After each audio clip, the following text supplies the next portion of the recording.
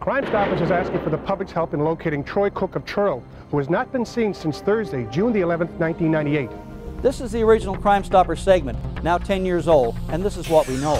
Troy was dropped off for work by his father at Atlantic Superstore at approximately 10 a.m. He would call his supervisor later that morning to say he would not be reporting for duty. Police checks reveal the call was made from this Tim Hortons located in Bible Hill. He has not been seen since. Troy Cook is 5'6", 120 pounds, with black hair and brown eyes.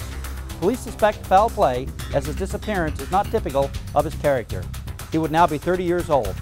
If you have information regarding this cold case, call Crime Stoppers at 1-800-222-TIPS or log on to our website at crimestoppers.ns.ca. You will not have to reveal your identity, and if your tip leads to an arrest, you can earn a cash award up to $2,000. Crime Stoppers wants your information, not your name. Crime Stoppers is made possible with the support of Global Maritime.